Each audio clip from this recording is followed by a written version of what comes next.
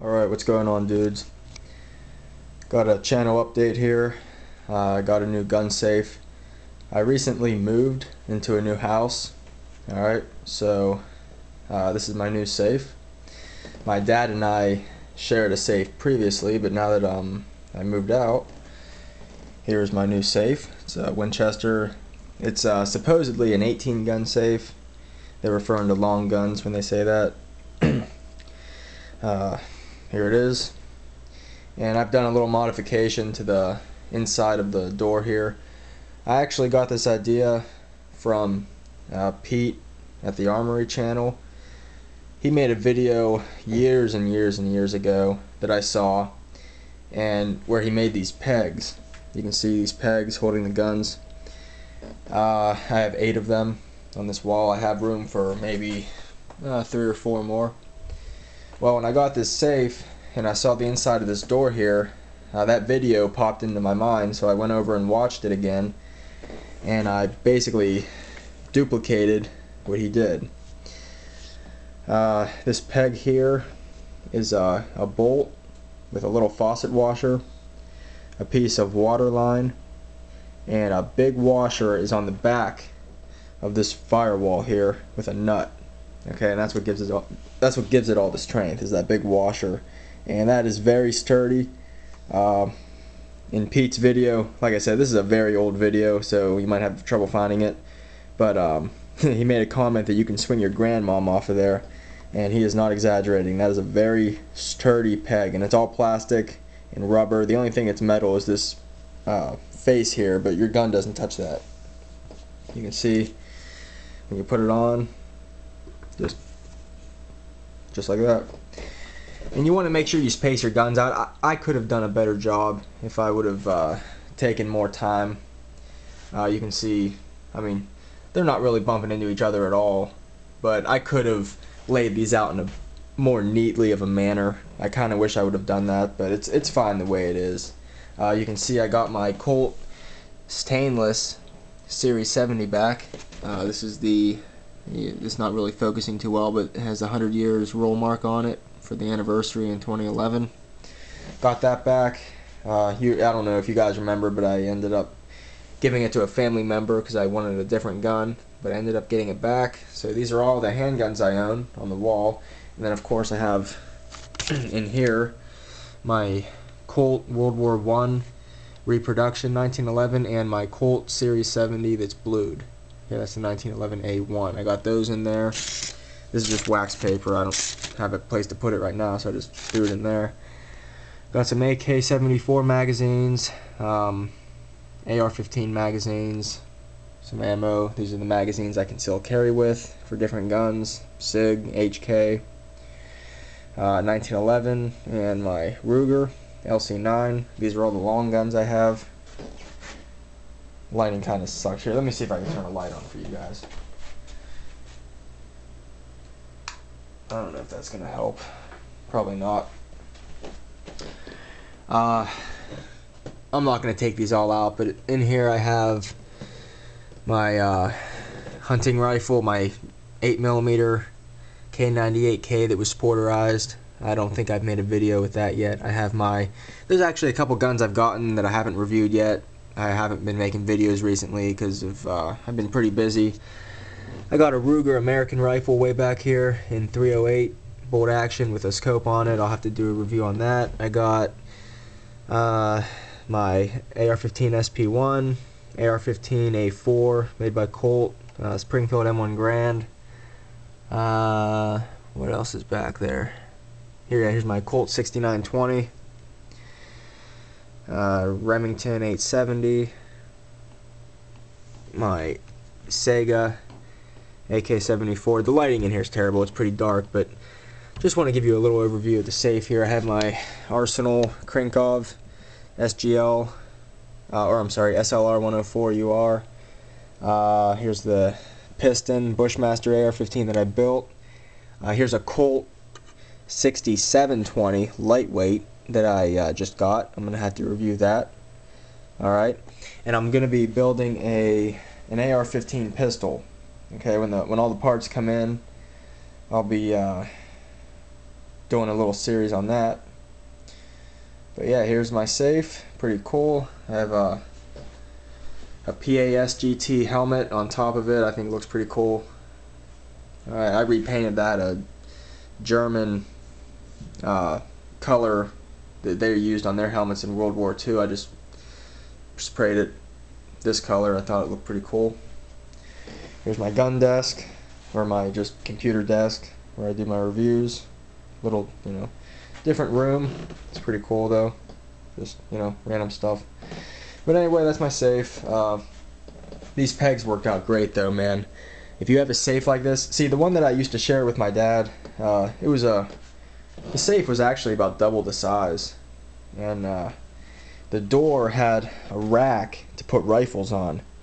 Okay, and then on the top here we bought a pistol rack that drilled into the top and it hung over, and we hung our pistols in the rack.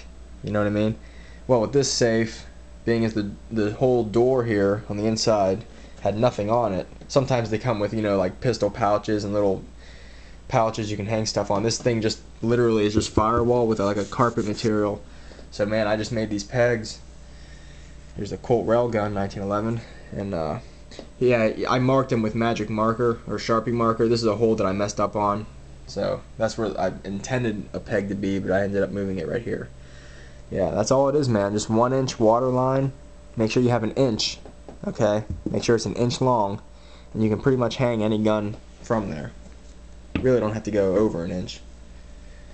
Okay. Colt Series 80 1911, Colt Combat Commander, stainless. That's the XSE model. That's my new HK USP 45 compact. Ruger LC9. There's the stainless. This, haven't showed this in like 2 years. My uncle gave this to me for graduating high school. This is a Colt Police Positive 38 Smith & Wesson. I have no ammo for it.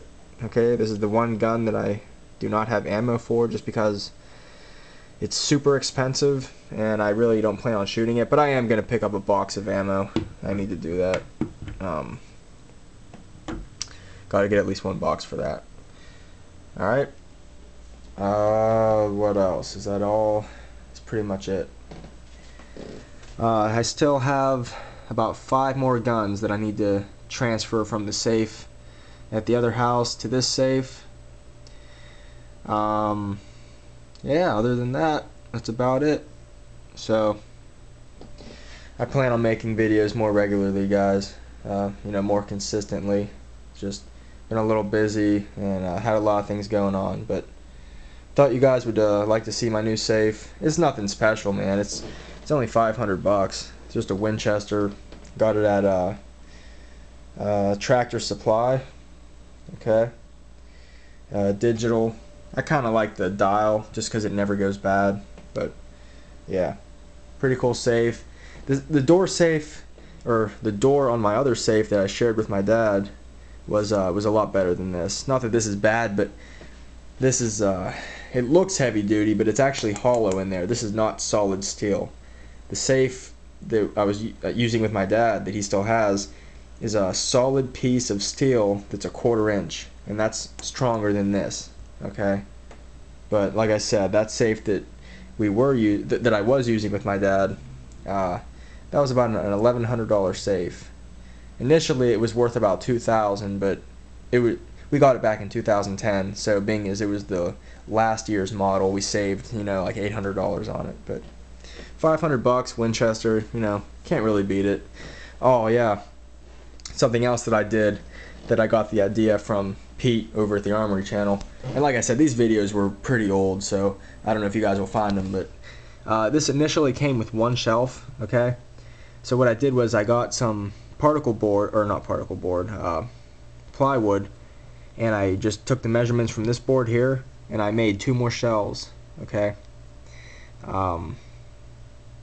made 2 more shelves, and I can store more stuff, obviously. So this shelf here has a little relief cut for long guns, my M1 Garand, and my original K98K Mauser. Oh, and I never reviewed that as well.